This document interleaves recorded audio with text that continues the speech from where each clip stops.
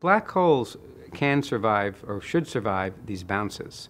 So the bounces occur in regions of space where the amount of matter and radiation and energy is diluted.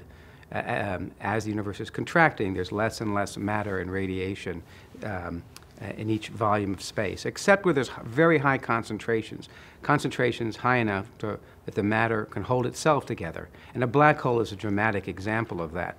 That's a place in which the gravity is so strong that even though the space around it may be expanding, the black hole remains intact. So a black hole would survive a bounce. It would just go right through the bounce. And after the bounce, when more matter and radiation is created, it would accrete or gravitate to itself, within itself, more and more of the matter that was produced at the bounce, which means the black hole grows during that period. Then, as the universe begins to empty out of its matter and radiation, the black hole decays a bit. It emits through a quantum effect known as Hawking radiation. It loses some of its mass. But overall, over the course of a cycle, it gains more mass at the beginning of a bounce than it does lose mass during the process of Hawking radiation afterwards. So such black holes, over time, will grow bigger and bigger in size, by a little bit, by a small amount, from cycle to cycle. Now, the other thing that's happening to the black holes is that they're being spread out more and more from one another, because during the course of a cycle, on average, there's an overall stretching effect of the universe.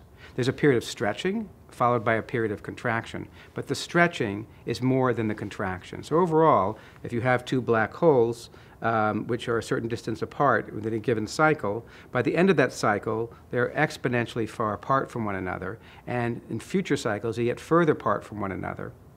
And so the number of black holes we can actually observe within our own, the part of space we can observe, are only black holes that were produced since the last bounce. We can't see these older black holes. They've been spread out too far from one another for us to see them. They're beyond the range in which we can observe light in black holes and galaxies.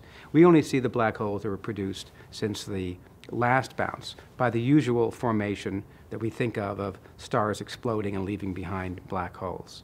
But out there, according to the cyclic picture, if you were able to travel far enough at speeds exceeding the speed of light in the right directions, you would run into some of these ancient black holes that have survived one or thousands or perhaps even an eternity of bounces.